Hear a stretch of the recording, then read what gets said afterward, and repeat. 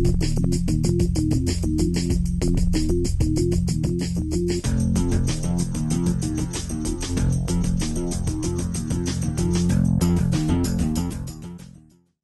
speaker today is Dr. William Bridgman, and his topic is Cosmos in Your Pocket. A surprising amount of science we understand today started out as solutions to problems in astronomy. His talk will describe some of the connections between astronomy and technologies we use today and their history. Dr. Bridgman received his Ph.D. in physics and astronomy from Clemson, studying nuclear and high-energy astrophysics. After completing his doctorate, he worked as an instrument specialist at the Compton Gamma Ray Observatory. He currently works as a contractor doing database scientific visualization for NASA, media and public outreach. Over the years, he became involved in refuting pseudoscientific claims in astronomy, particularly young Earth creationism and more recently electric universe claims. He operates a website and blog dealing with creationism and astronomy. Ladies and gentlemen, Dr. William Bridgman. Well, this talk has gone through a lot of incarnations. I started giving it, maybe 4 or 5 years ago. And it has kind of but some of the aspects of it go back to when I was in grad school in terms of how it started. Let me point out, I am a contractor, and while I work at a NASA center, I do not in any way speak for the institution. So I need to put that disclaimer in there. But anyway, this is something that, like I said, I started kind of in grad school, where I started finding these interesting connections between fundamental science and cosmology. So we'll start out with kind of the general question that a lot of people like to ask. They say, why study astronomy? And a lot of people will say, oh, well, the popular answer is, well, it gives us a sense of our origins. It gives us a sense of our place in the universe. It gives us a sense of perspective, how small we are compared to the rest of the cosmos. And very often the rationale has a lot of almost spiritual meaning. But there's also a practical side of astronomy. I mean, virtually everyone is familiar with how astronomy contributed to early days of navigation in terms of providing fixed points in the sky, or at least reasonably fixed points in the sky, if you count the daily motion, for doing navigation and stuff like that. But it goes beyond that, surprisingly enough.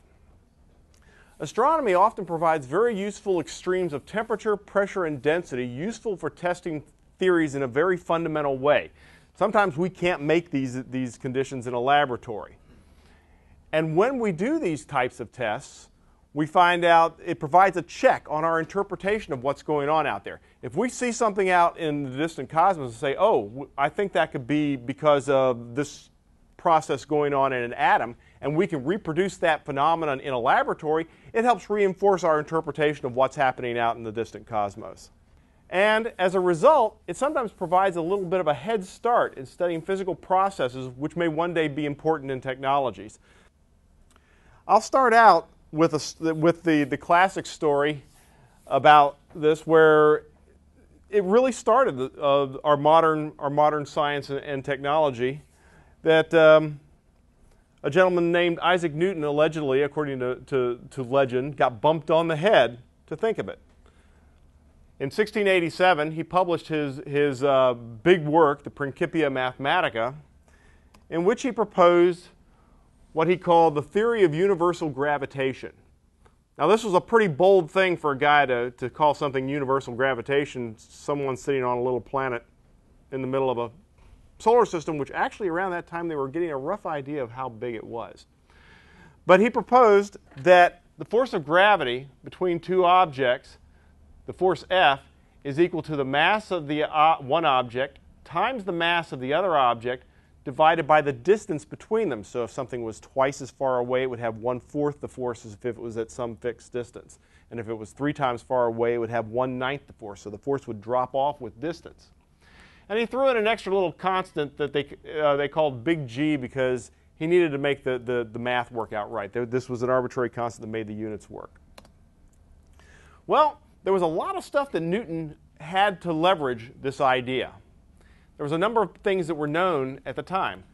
Around 1590, we had determined that falling objects were mass independent, that you could drop, unfortunately I don't have anything to drop conveniently here, 2 objects of different mass let them go at the same time, they would fall and hit simultaneously. A thing which was parodied a bit in, if anyone's ever seen the movie Rosencrantz and Guildenstern Are Dead, they kind of parody these types of things. Around in the end of the early 1600s, Johannes Kepler developed his 3 laws of planetary motion, where he had discovered, studying the positions of Mars in particular, that the planets moved in ellipses and that they swept out equal areas in equal times, and there were fixed relationships between the distances these objects were from the sun and the amount of time it took for them to go around the sun. A little bit later, a fellow named Ishmael Ballou, and I'm sorry, my pronunciation on a lot of these names is going to be horrendous, but if someone can correct me, please let me know. Ishmael Ballou realized that an inverse square force law, that a central force pulling at an object would make that the other object move in an ellipse around it. And around 1672, Dominic Cassini had obtained the first estimate of the astronomical unit, the distance of the Earth from the sun. So this was sort of a fundamental distance that would be used in a lot of astronomy. The nice thing was we could for the solar system, we could scale everything with this number. And the trick was finding an accurate value for that number to turn these relative distances into absolute distances. And around 1678, Robert Hooke, who was a bit of a Newton contemporary and a competitor, and there's a load of stories about that I won't go into, concludes that gravity is an inverse square law. So a lot of the pieces were there. The mass independence of the force law comes from the product of the masses, and the 1 over r squared, well, he had the ellipses and stuff like that. So he had a pretty good idea. He had a lot of the pieces. It took Newton to bring those pieces together. Sometimes we look at a lot of the history of this stuff and we think that, bam, it was like hit with this magical insight of what it had to be. And he had a lot of help. As Newton said, he got to where he saw further than most by standing on the shoulders of giants, and these are some of the giants whose shoulders he stood on. But what did Newton not know? Well, as you do in science, you propose an idea like this, and Newton's done it right. He's put it out there. He's put an equation that people can use the mathematical techniques they're developing to extend that idea and find out what else this theory predicts.